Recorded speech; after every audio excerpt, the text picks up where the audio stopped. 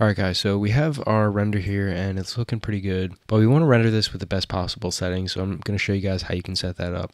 So what we want to do is go into our sequencer here, go up to the top here, and we're going to click on this little button right here. And that's going to bring up our movie render queue. If you don't have that set up, you can click down here on this little arrow, and instead of clicking on movie scene capture, which is the old system of rendering, you're going to click on movie render queue, and that's going to give you a lot more options. So I'll show you guys how you can set up a normal render and also how you can set up a path trace render. So what we do here is go into our settings, and this is our default export settings. You can always load and save a preset up here. So I already have some presets saved in this project. I'm going to get rid of this JPEG sequence. You know, I don't really like to use JPEGs. It's only 8-bit color and it's not very good. So you can use any of these formats. I would highly recommend using an EXR sequence if you're doing like really high level production quality stuff. That's going to give you 16-bit color, so you're going to have basically total control over the entire image. It's going to retain all the highlight information, all the shadow information, and it's also going to give you a ton of flexibility with the color. So if you're doing really high quality production level stuff, I'd recommend an XR sequence. It's also going to take up the most amount of data on your computer, so it's going to be a large file. So if you're rendering long sequences or something, that's something to keep in mind. But EXR sequence is a very good option. I'm not going to do EXR. It's a little more information than I really need for this particular project. So what I like to often do, you can do a PNG sequence, but once again, these are only 8-bit color. I like to use Apple ProRes. It's a very common editing file type. So I'll usually do ProRes 422HQ, which is 10-bit color. If you do 444, that is 12-bit color, which is really good. So 10-bit is good, 12-bit's great. Once again, it depends on how big a file size you want and what you're doing for your particular project. So I'm just going to do Apple ProRes 422HQ on here. And this is our deferred rendering. So this is the typical renderer that we usually use inside of Unreal. This is going to give you real-time rendering, or it's going to try to render it in real time. It's using lit mode in terms of lighting. And if you have your ray tracing set up in your camera like we talked about earlier, that's going to allow you to have that pretty nice looking ray traced render. It's not full true ray tracing, but it's the estimated ray tracing done by Unreal. So deferred rendering is a good option. And then we can go down here to our output, and we just set our output directory, which is just where the file is going to be stored. We can change the file name format, so we can just call this UE course render, for example. And you can set your output resolution. This is going to be partially based on the sensor size that you set up. So I've actually changed my sensor size around a little bit, and just to mess with it. And I also actually ended up changing the aspect ratio. I just went widescreen. You don't have to do that. You can just leave it by a 16:9 DSLR, but I just wanted to kind of mess with the look of it. So I went to 2.35:1 aspect ratio. So if we want to render this in 4K, it'll be 3840 by 1632 if we are at the 2.35:1 aspect ratio. This doesn't necessarily have to match up exactly with your sensor size.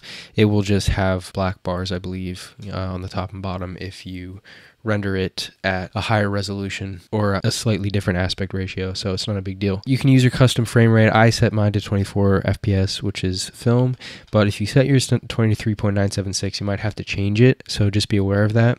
You want it to match up with your sequence settings, which is, you can find that right here. An important thing, I have this Niagara actor in here, which is just this smoke kind of coming up in the background. What we want to do is, so we want to set this so that the engine has some warm-up frames, because otherwise these particles in the background will just kind of spawn out of nowhere, and they won't be there for most of the shot actually, because they'll still be kind of rising and pluming up into the atmosphere. So we don't want that. So what we can do is do an anti-aliasing setting, and this is going to help you in several ways. So what we can do is go down here and do our engine warm-up count, and we're going to set this to something high, like 250 frames. That's about 10.5 seconds approximately. So that's going to give these particles 10.5 seconds to get up into the air and kind of doing their thing. It's also going to give any other particle simulation or anything like that, it's going to give it some time to get going before we actually, capture our frames from Unreal.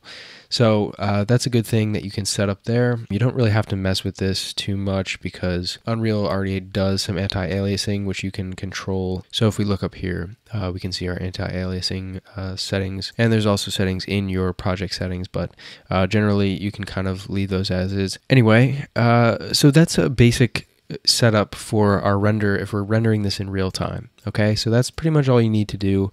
You can hit accept, and then you can go in here to your movie render queue and just click render. Now I want to show you guys how you can render a path traced version. Going into path tracing mode, we lose all of our volumetric fog and things start to look a little weird. So just bear with me here. But I just want to show you guys kind of how you would set this up if you were to render out of path tracing mode. So Unreal Engine 4.27 is the only version that currently has this ability, so just keep that in mind. You can leave this the same. You can leave the anti-aliasing, we're going to get into that later, and you can leave the output as the same, whatever, it's the same type of settings. So what we want to do though is get rid of this deferred rendering, and we're going to go up here to our settings, and we're going to click on Path Tracer. Now we have our Path Tracer renderer. It's going to render using the path tracer. We don't need to actually do any more in these settings. What we do need to change though is these anti-aliasing settings. So the way that path tracing works in terms of the renderer is it takes your spatial sample count and it multiplies it by the temporal sample count, and that generates the total samples for your project. So if I go to my post-process volume, if I go in here and we find the path tracing settings, we have our max bounces, we have our samples, and I'm going to set this down to like 500 for the sake of my computer, and we have these other settings here. We're going to uncheck the denoiser because if you have enough samples, you're not really going to have any noise in your image. The denoiser in Unreal Engine is pretty destructive, so if we turn this on, I don't know if you'll be able to see it in this particular shot because it takes a while for Unreal to like actually calculate all the samples for the bounces. It basically gets rid of a ton of detail, and it's not really a good thing to use. I would prefer to use DaVinci's denoising software. So if you have another way of denoising, I would recommend using that. I like to turn that off. However, if you go up here and we can set our max bounces, this is like, we can set this to probably 4, and it's not really going to make much of a difference, if any difference. And this is going to save your computer a little bit. But the samples per pixel for the path tracer is actually not set in your post-process volume. It's actually set in the renderer. So this is where these sample counts come in. So these actually multiply together to give you your sample count. The way that works is the spatial sample count calculates the look of each pixel in terms of, brightness, color, and all that based on the light that's in the scene and the light that's coming in. It shoots light rays into the scene and it bounces them around to get realistic looking lighting for your scene. But when you render using the path tracer, because it calculates each pixel and it's calculating all this different lighting, it does so in each frame individually, and then when you play that back, sometimes it's very jittery and it doesn't look right because it's only taking into account the individual frames. It's not taking into account the shot as a whole, which is multiple frames. So what the temporal sample count does is it kind of helps to balance each frame with the frames around it by taking samples from other frames and kind of interpolating that so that it doesn't look jittery when you play it back and the noise isn't bouncing around everywhere and it doesn't look bad. You want to have a pretty decent total amount of samples. I find that if I'm rendering at 4K, I like to have somewhere around, at least like 121 samples. That would be 11 spatial samples and 11 temporal samples. I find that usually works pretty well.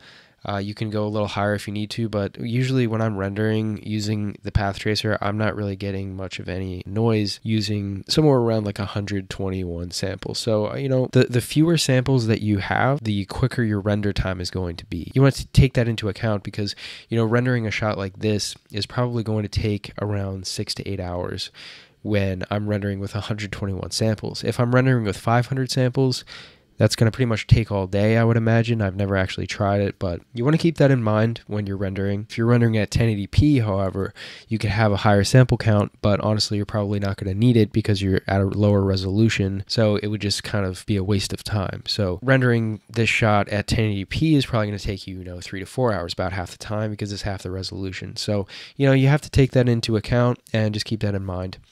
So I'm going to set this to 11 by 11, okay? And that's going to bring up an error for us. So it's greater than the number of TAA samples, which is the temporal anti-aliasing samples, which is currently 8, so it's ineffective, and you should consider overriding it to none for better quality. So we're going to just override the anti-aliasing. So yeah, we have our engine warm-up count set up. That's going to take care of our Niagara actors, and that's pretty much all you need to do for the path tracer. I would just recommend making sure that you have this denoiser turned off. So we can go down here to our output, and everything looks good, so we click accept, and then you just go down here and click render, and you're going to have your shot.